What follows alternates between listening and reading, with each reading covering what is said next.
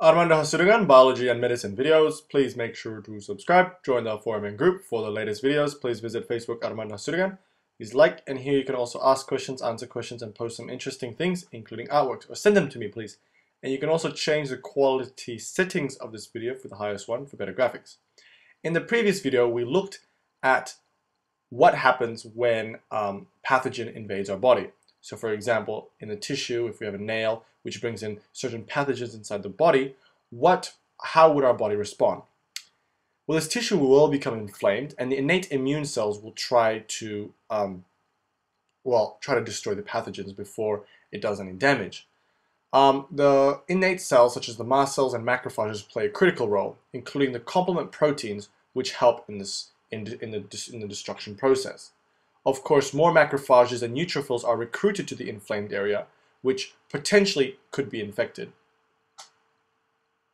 So what happens is, in case of inflammation, more leukocytes are recruited by other leukocytes in the area to basically destroy the pathogen or to stop the pathogen in its tracks.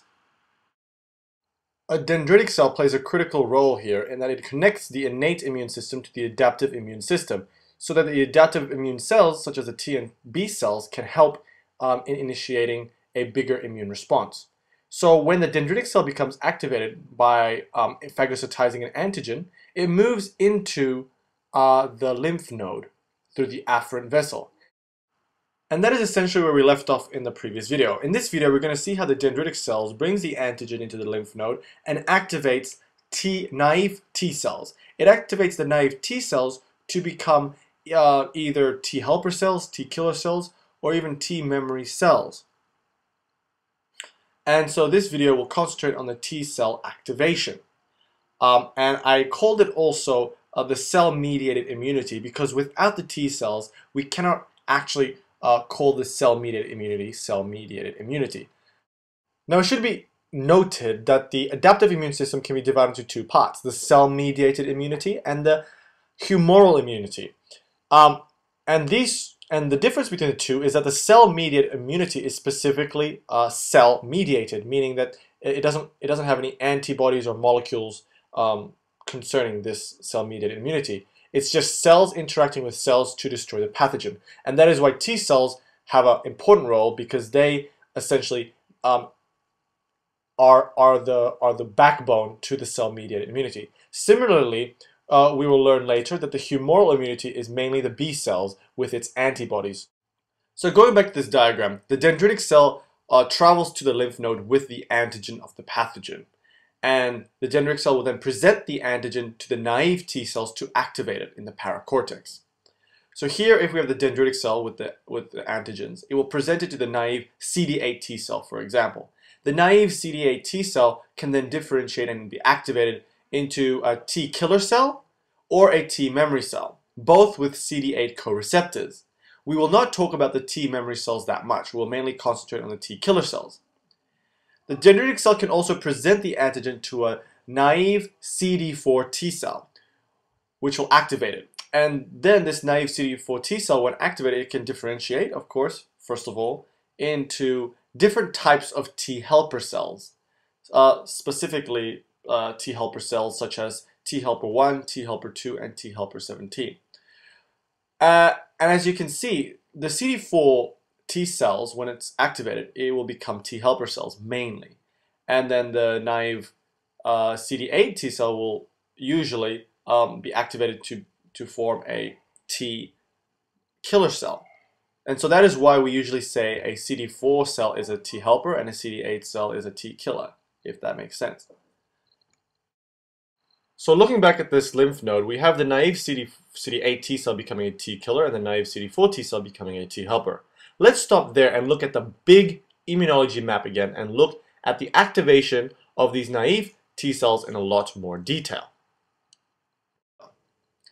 So we last left off in this infected area, the infected tissue, inflamed tissue, where a pathogen has just invaded the body. Now the dendritic cell has previously just engulfed the pathogen and begin expressing the antigen of the pathogen on its surface.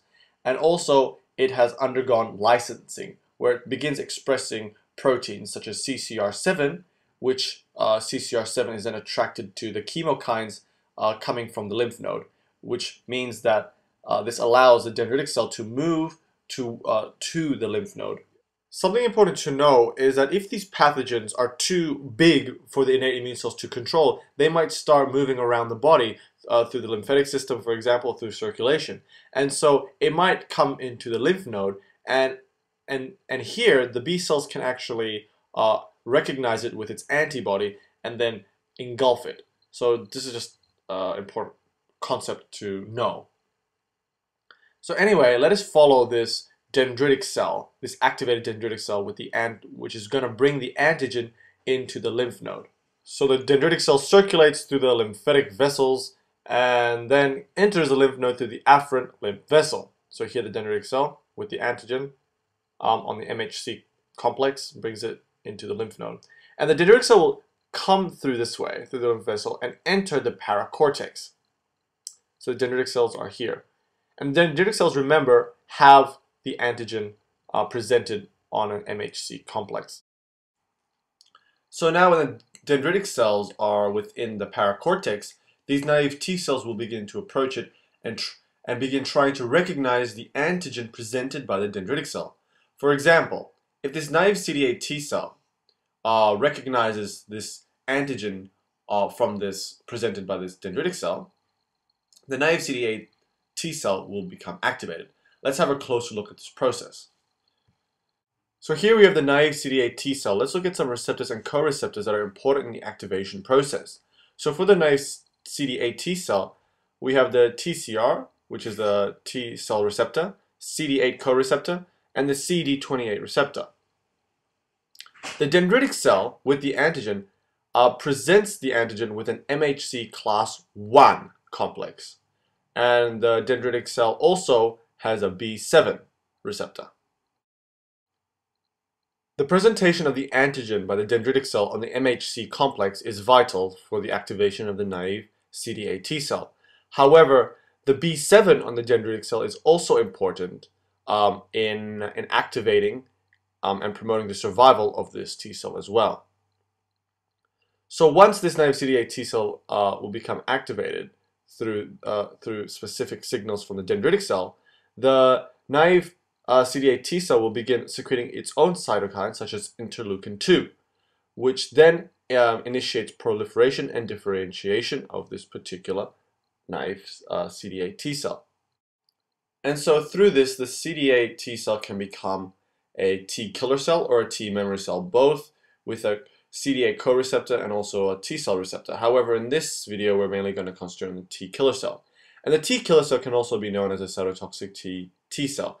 And they kill target cells, and they're important in defense against intercellular pathogens, such as viruses, for example, and also infected cells.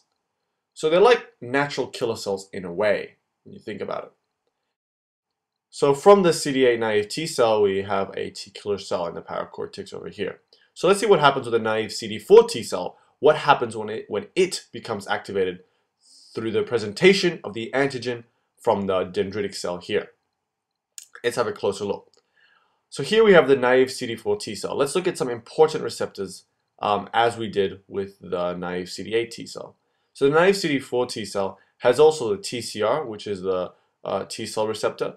It has a CD4 co-receptor, and it also has a CD28. Another important protein it expresses is called the LFA1. The dendritic cell will present the antigen on an MHC class 2. So remember, the previous dendritic cell presented it on the MHC class 1 to the CD8. Here we have an MHC class 2. And the dendritic cell also has a B7 receptor and an ICAM1 receptor. What is important to know is that the dendritic cell presents the antigen on an MHC class 2 to the naive CD4 T cell, and that the B7 receptor and the CD28 receptor are important because it increases survival and activation of the CD4 T cell. The LFA1 on the naive CD T cell, together with the ICAM1 from the dendritic cell, provide stability so that the naive CD4 T cell can become activated easily. The dendritic cell also secretes cytokines, as well as other cells in the body, which will promote the differentiation of the CD4 T cell to a particular type of T helper cell. So depending on what cytokines are around will determine what type of T helper cell this naive CD4 T cell will become. So for example, if there are a lot of interleukin 12s and interferon gammas, the naive CD4 T cell will become a T helper 1 cell, abbreviated TH1. And the T helper 1 cell's role is to activate macrophages through cytokines interferon gamma. And so it tells the macrophage to engulf pathogens and also tells the macrophage to allow it to destroy a particular pathogen. And T helper 1 cell also has a role in activating B cells. If there are many interleukin 4s around, this naive CD4 T cell will become a T helper 2 cell, abbreviated TH2. And the T helper 2 cell has a role in recruitment and activation of granulocytes within circulations. If cytokines insulin like growth factor beta and interleukin 6 are used for the activation of the naive CD4 T cell, it will become a T helper 17, abbreviated TH17. And the T helper 17 secretes interleukin 17, hence the name, and causes epithelial cells to recruit more leukocytes to infected area. And if we have, again, only insulin-like growth factor beta, this naive CD4 T cell will differentiate to become a T helper regulator, or more specifically, a regulatory T cell, abbreviated Treg. And as the name suggests, it regulates things. So in this case, it regulates the activity of T cells by inhibiting the immature dendritic cells to come into the lymph node, because the dendritic cell, as we know, activates the T cells. If it's only specifically interleukin 6 that's around, this naive CD4 T cell will differentiate into what's called a TFH. TFH essentially expresses the same receptors and cytokines as T helper 1 and the T helper 2 cells.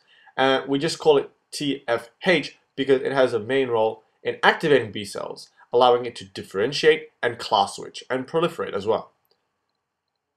So back to this, the paracortex. The naive CD4 T cells essentially is activated to become many types of T helper cells. And these T helper cells with the T killer cells will then migrate out of the lymph node through the lymph vessel. So it moves out here, and the T cells will travel to the site of infection and inflammation via the lymph circulation, essentially, to assist in destroying the pathogen. However, this TFH cell, as well as possibly T helper 1 and T helper 2 cell, also has a role in activating B cells, so they can stay in the paracortex. Let's just look at the immature B cell in the cortex first. Now, the immature B cell can recognize a pathogen within the cortex or in the blood, because remember, the pathogen was moving around the body by now through infection. And this naive B cell will recognize the pathogen through the antibody it expresses.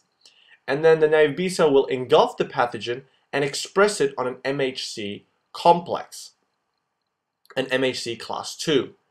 And the naive B cell will move into the germinal center and will wait for the activation of the T helper cell. So here in the paracortex, we have the T helper cell, such as the TFH or the TH1 and TH2. So for example, the TFH, the T follicular helper cell, will move into the germinal center. The T helper 1 or the T helper 2 will activate this immature B cell within the germinal center to undergo proliferation and differentiation. So it's not the TFH that activates the immature B cell here. It's the T helper 1 or T helper 2. The TFH will move into the germinal center so it can activate class switching and proliferation of the B cells within the germinal center. And that's it for this video. In the next video, we will look at the activation of the B cells in the germinal center. Thank you.